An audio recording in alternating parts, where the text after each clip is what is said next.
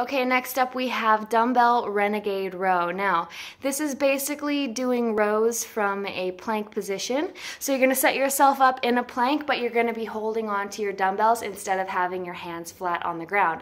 Same rules apply though. Your arms are gonna be about shoulder distance apart. Your feet are gonna be about hip distance apart. Your core is tight, not letting your back sag or pike up. So from here, got our dumbbells. Shoulder distance apart, plank position, shoulders are stacked right above your wrist. Now, we're actually gonna have our feet a little bit wider for this because it's gonna give you more stability in this movement.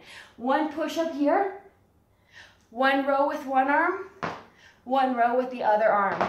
Now, if that's too much of a challenge, forget the push up and just have them row one arm and the other arm. Now, be careful, you guys, because they're gonna wanna open up their hips with this. Keep their hips square. So make sure that as they're rowing, hips are staying in the same place. What you do not wanna see is that opening up motion, because then they're not working as hard as they could be.